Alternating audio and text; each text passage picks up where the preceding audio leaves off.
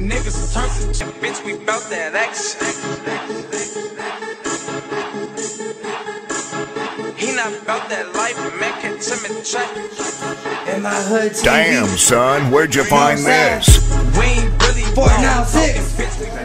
Now, with media being the way it is, and with anybody being able to broadcast online, digital resources, you have a lot of people that speak loudly about things that are negative. So do you feel like negativity right now has gotten way too loud? Of course. Yeah. I mean, but that's because you have, that came with the internet, you know what I'm saying? The anonymity of internet, you know what I'm saying? You can say whatever you want to say on the blog. Used to be back when you were a journalist, right? When you wrote something in the paper, you know, if you wrote a negative comment, you had to support that. You had to stand by that negative comment. You know what I'm saying? And you had to put your name on there. And with your name lied your reputation, right?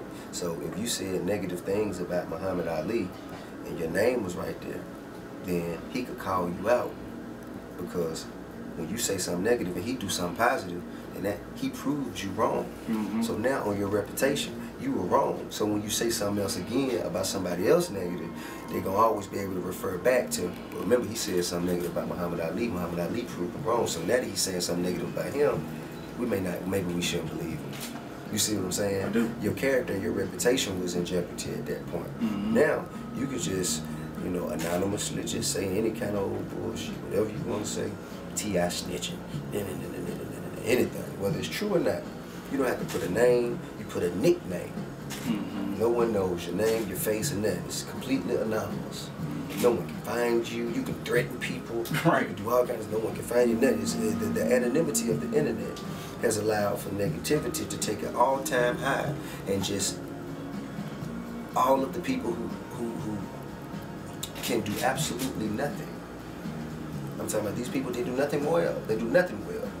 So all they want to do is make other people who do something well seem like they do nothing well. Right. And that make them feel better about doing nothing well. So understanding that kind of make me, it allows me to accept it a little more. Okay.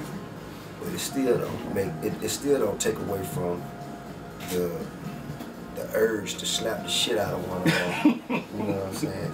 Just for shits and giggles, you know what I'm saying? Because I know, even though they writing this negative shit, I'm 100 snitches and 1,000 imposters. But then the minute I come to your town, you're gonna be trying to get in my section. You're gonna be wanting to take a picture. You know what I'm saying? You're gonna want your girl to shake my hand. She ain't gonna wanna leave. You see what I'm saying? That's gonna inspire you to go somewhere and write some more negative shit about you.